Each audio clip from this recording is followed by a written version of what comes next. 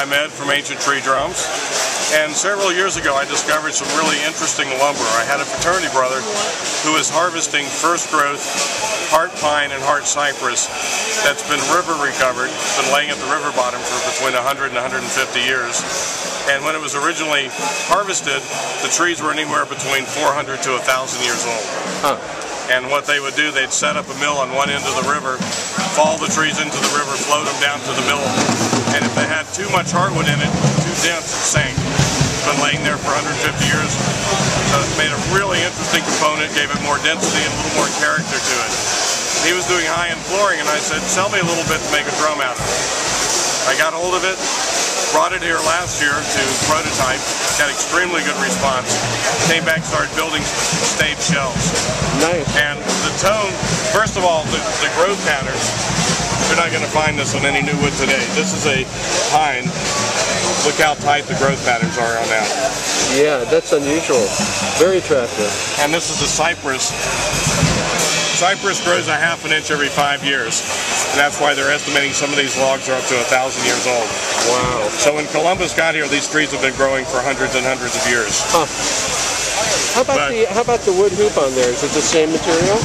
The hoops are actually rock maple. Okay. Which is a really good destructive.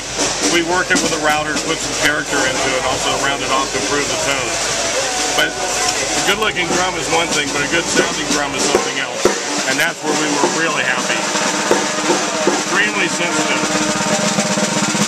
Very big sweet spot.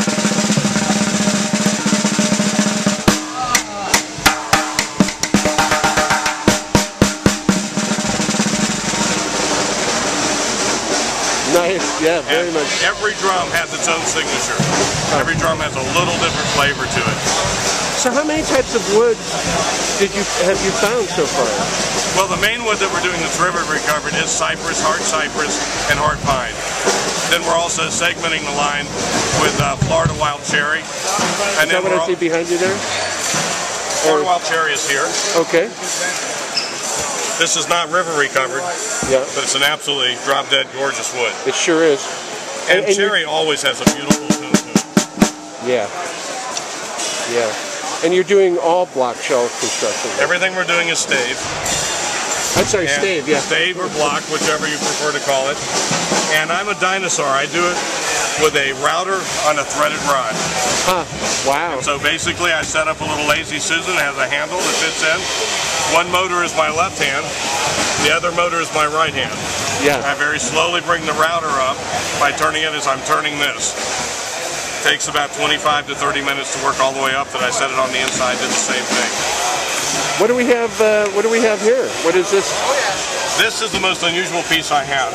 This is river recovered hard curly pine. Huh. And curly pine is extremely rare. But it also has an amazing sound to it. So what is your price range for these drums? The retail is basically running for about $950 up to slightly under $1,200. Okay.